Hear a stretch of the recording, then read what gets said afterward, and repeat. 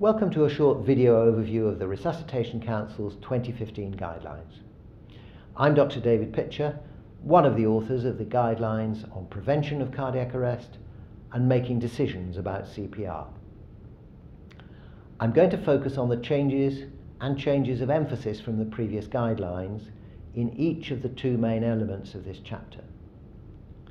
In the previous guidelines, recommendations on prevention of cardiac arrest focused only on actions to prevent cardiac arrest in hospital. There are no major changes in the recommended approach to this. Early recognition of deterioration is crucial and can be achieved best by the widespread use of an early warning score. In the UK, the National Early Warning Score, or NEWS, is the one that's recommended. A prompt and effective response to deterioration is also crucial, and the guidelines emphasise the important roles that outreach teams and medical emergency teams can play in delivering that response. Far more cardiac arrests occur out of hospital than in hospitals, so the 2015 guidelines mention also the measures needed to try to prevent some out-of-hospital cardiac arrests. Many of these are due to acute coronary syndromes. These need early recognition and a prompt call for help. A coordinated system of emergency medical response should be available at all times to make sure that those who need it have direct access to primary percutaneous coronary intervention without delay. Not all out-of-hospital cardiac arrests are due to acute coronary syndromes. It's important that you recognise and respond appropriately to symptoms such as unexplained syncope, which may be the only warning of a condition placing a person at risk of sudden cardiac arrest and sudden cardiac death. The second part of the chapter focuses on making anticipatory decisions about CPR.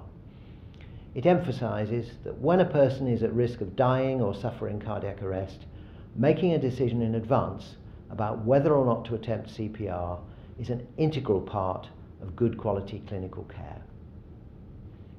There should be a presumption in favour of involving the patient in that process, unless to do so would be impossible or would cause them harm. Where CPR wouldn't work because the person is dying from an advanced and irreversible condition, their involvement will be to have the decision and the reason why it's needed explained to them in a sensitive way. Where there's a possibility that CPR could offer a chance of success that the patient would consider worthwhile, the decision on whether or not to attempt it should be a shared decision. When you consider making a decision about whether or not to attempt CPR, if you fail to involve the patient and consider their wishes, you may be acting in breach of their human rights.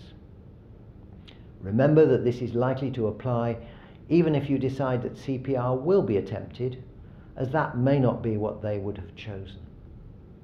The guidelines describe also the actions needed when a patient lacks capacity to contribute to decisions about CPR, the involvement of those close to the patient, and the importance of clear and full documentation and of effective communication. Anticipatory decisions about CPR are usually best made in the broader context of decisions about other choices of care and treatment towards the end of life. The patient must be central to all these aspects of decision making. In summary, the priorities for preventing cardiac arrest remain the early recognition of situations and conditions that predispose to cardiac arrest and delivery of prompt and effective responses to them. Anticipatory decisions about CPR are part of good quality care and must be made using a process that is both lawful and ethical. The full Resuscitation 2015 guidelines can be found on the Resuscitation Council UK's website, along with video summaries of all other sections.